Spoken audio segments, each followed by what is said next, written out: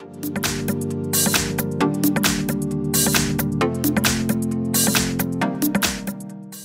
everyone, in front of me I've got Samsung Galaxy S22 Ultra, and let me share with you how to clear credentials on this device.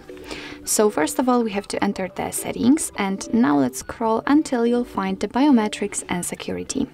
Here we have to scroll down to the very bottom to find other security settings, and as you can see the second section is connected to the credential storage, and almost at the very bottom of it we've got clear credentials option. So let's tap on it, and here your device will ask you if you really want to do it.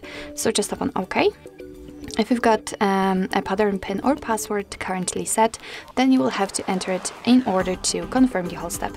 And as you can see, after that the credential storage has been erased successfully. What's more, this option is inactive, which is another evidence that we just removed all of them. So actually this is it. This is how to clear credentials in your Samsung Galaxy S22 Ultra. Thank you so much for watching. I hope that this video was helpful, and if it was, please hit the subscribe button and leave the thumbs up.